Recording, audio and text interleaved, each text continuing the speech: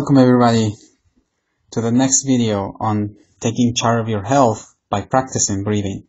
So today right now I'm gonna go over the 3 rules to breathing.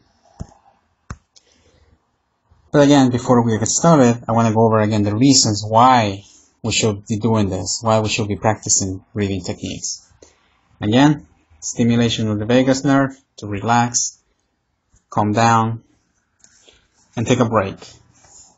Second, the dynamic balance aspect. We want to be able to be aware and be steady in all of our emotions.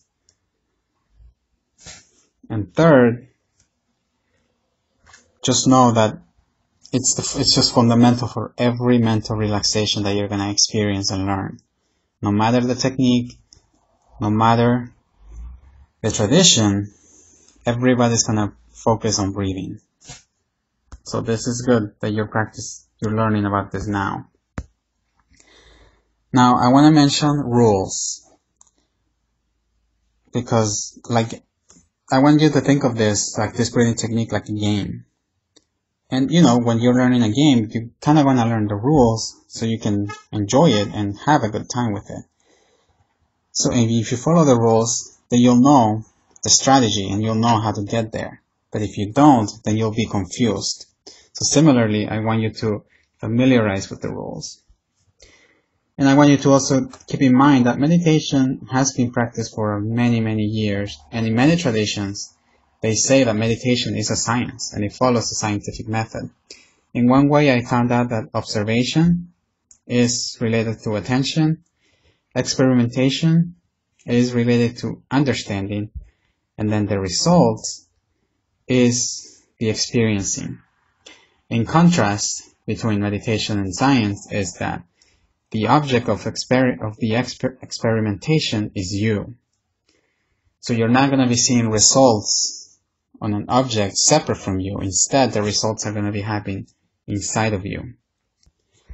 So 3 rules for proper breathing practice.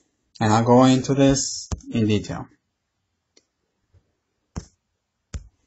Number 1, use your belly. Like we talked about, there is chest breathing and then belly breathing. Try your belly. And if you want to try it out, put a little brick on your stomach or your abdomen area. Or at least a book. But again, you don't want to put a book that doesn't weigh much, or you don't want to put a textbook of 400 pages on it. You want to put something that's in between and see and try to practice it. There are people who say that they don't know how to do deep breathing, and I understand. But if you try with this little practice, you'll see that you'll be getting better at it. Number 2, the rule of consistency. I want you to at least practice this technique 5 minutes in the morning and 5 minutes in the evening. And avoid, of course, eating beforehand, because it's very difficult to meditate on a full stomach. So keep that in mind. And also keep in mind is that this type of exercise is just like going to the gym, or it's just like washing the dishes. Like, you have to make time for it. In the gym, if you go to the gym consistently, you'll notice that your body is going to start changing and having the shape that you may want.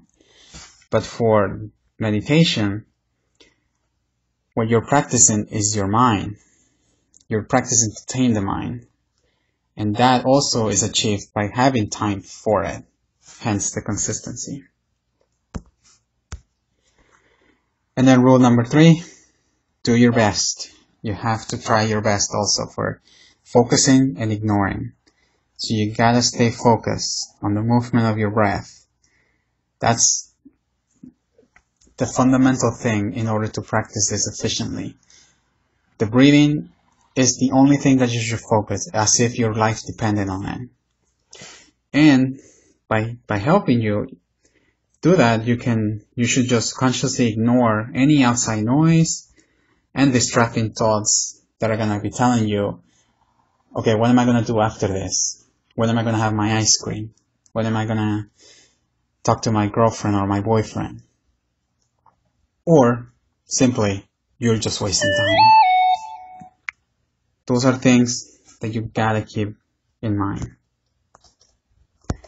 Please click on the link right here that's gonna be on the bottom of the description or on the page itself, and then we'll learn to the most fundamental breathing technique of all, simple breathing.